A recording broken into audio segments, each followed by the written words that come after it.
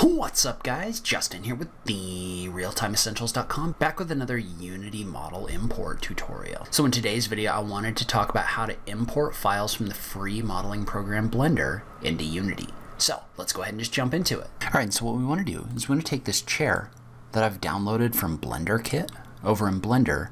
We want to export this and we want to bring it into Unity. And so the easiest way to do this is going to be to save this chair. So I'm just going to do a file, save as. We'll just call it chair. And then we want to go over into Unity and we just want to right click in here and do an import new asset. And what I've done is I've come in here and I've created a folder for my chair.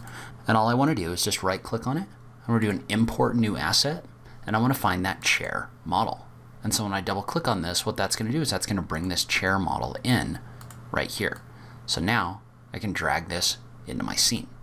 So it's really easy to do. It kind of references Blender in order to do that. So there are some things where you need to make sure that you have Blender set up as the default program to open the file. But generally, unless you have like multiple installs of Blender or something, it should work just fine. But the problem with this, and notice that it does bring in your Blender camera as well. So you're going to see a preview of what your camera is seeing. So if you do have a Blender camera you want to bring in, this can be helpful for that. But notice how the problem with this is it definitely came in, it brought in the mesh, but what it didn't do is it didn't bring in the material right here. And so the problem with that is if we look in that folder right here, all we have is a blend file. Right? We don't have the actual texture images in this folder that we can relink to, because the problem with this material, if you click on it, is it doesn't have links back to any of the maps or anything like that. So what we want to do is we want to go back into Blender. So what we need to do is we need to export those texture images into a folder. And so right now what we're going to do is we're going to use the unpack all into files function right here. What that's going to do is that's going to unpack all of the images into a folder. But the problem is if we click on it right now, it's going to give you an error message because the file isn't packed. So it doesn't find anything to unpack. So basically all that means is you need to go to File, External Data, and click on the button for Pack All into .blend. What that's going to do is that's going to take all of the files contained inside of this and it's going to pack them into the Blender file. Well then we can do a File, External Data, unpack all into files. And in this case, we're just going to click on the button for use files in current directory, create when necessary.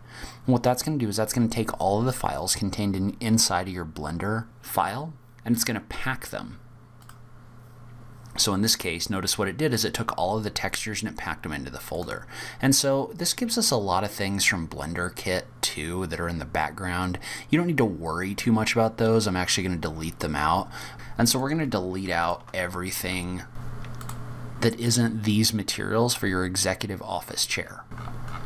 And so what we're left with is we're left with the textures that were assigned to this chair. So notice how this is all UV unwrapped and ready to go.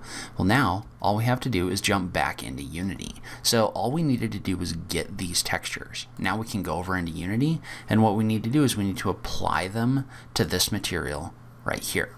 So the first thing we can do is we can import them. So we could take them all, maybe create a folder called materials, and then we could just drag them from Windows Explorer into the materials window right here. So now those are contained inside of our assets folder and we need to apply those to the material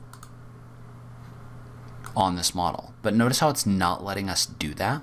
So what we need to do in order to fix that is we just need to jump back into our chair model right here and notice how under the import settings there's an option here to extract materials. And so what that's going to do is that's going to take this material and it's going to extract it out of the blend file so that we can work with it. So we're going to click on the button for extract materials. It's going to ask us where we want to put that and we could just put that in the materials folder as well. So now notice how that's no longer contained inside of our chair file. That's been moved into our materials file. Notice how also we can select that material and edit it on the right hand side. So for example, if I wanted to, I could adjust the albedo in here, but we don't want to adjust the albedo. What we want to do is we want to drag these maps into the proper locations. So in this case, for example, what I want to do is I want to take this material, which is the texture material, and I want to drag it into the albedo slot right here. Well, notice how when I drag it into the albedo slot, it gets applied to this model. Then I want to do the same thing for the normal map right here. Notice how it says this texture is not marked as a normal map. All that means is that this actual texture file needs to get set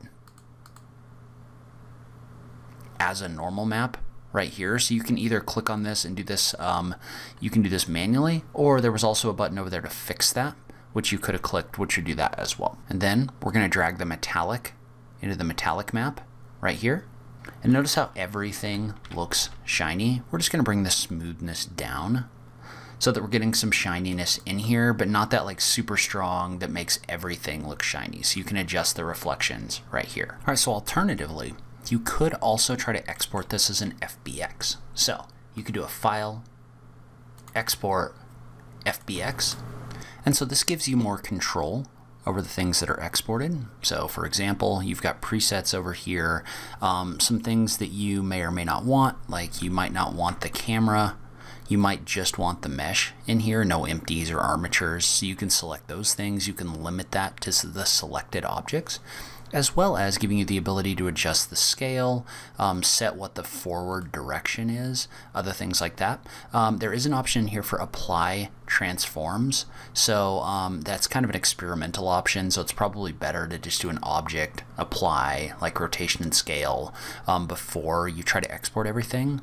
But you can export this right here to an FBX, and then you can jump over into Unity and just right click and you can import that FBX file as an asset right here. So we're going to click on import, and I'm going to bring this in.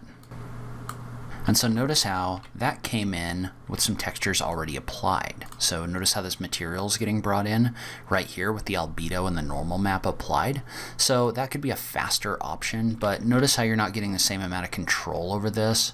So you would have to do that same thing where you click on this new extract the materials into a separate material and edit it there. But that's another thing you could try in order to bring those Blender files into Unity. All right, so that's where I'm going to end this video. I'd recommend kind of playing around with this and figuring out which workflow works better for you. But leave a comment below. Let me know what you thought.